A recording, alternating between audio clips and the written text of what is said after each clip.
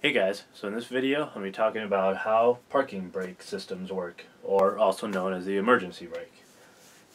Basically what you got is here you have your lever that you pull. That's usually down in between by the seat, or in some other vehicles it's down by the brake and gas pedal.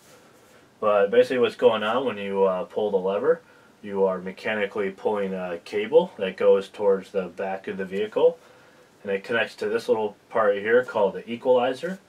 And that equalizer is what connects to two other parking brake cables that go off to each brake. And as stated here, the equalizer equalizes the pressure evenly to both brakes. And that's to, like it says, evenly apply it so you don't get more force on one brake than another.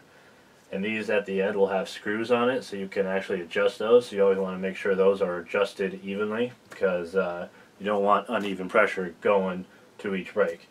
But that's basically how it works. You pull a cable that connects to your lever, and it separates it into two separate cables that goes to each brake and mechanically engages those brakes.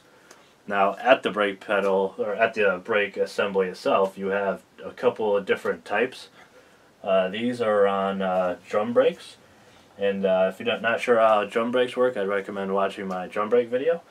And basically what it's doing, when you pull on the cable and it engages the cable here, that cable will come in here and it connects to the brake shoe down here.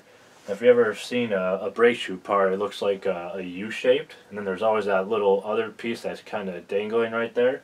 That's what this part is. So when you pull on the cable, this little part here will move this way. And as it moves this way, as it pivots up here, the little top part will go back that way. As it's going back that way, that's engaging this side of the brake shoe. So again, that'll pivot like this and push this brake shoe out into the drum. Whereas as it pivots down here, it's pushing this way, and that's pushing this little called parking brake strut across. And then that engages as that goes across, that engages the brake shoe over there to this side. So again, that's just pivoting, engages the brake on that side, and transfers that energy this way into this side. Then on disc brake systems, that's usually on floating or sliding calipers, you have this kind here. There's different types of these. Different manufacturers use different ways, but basically what it is here you have your whole caliper, and this is your brake pad, and this is your piston here. Basically what you're doing when you pull the brake cable there, this lever will move up, and as it moves up inside, it'll basically engage this little part, these little piston, and this piston, as you're pulling on it, will push into here and mechanically engage that piston. Then when you let go, the springs here, right here, pushes that back out. Like I said, that's usually on floating sliding calipers. If you have a fixed caliper, a lot of times what they have is you basically have the rotor here. That's what this is. This is a drum, or this is a drum rotor, where outside you have the rotor itself. And then on the inside, that's part of the rotor. It's almost like putting a drum over a rotor.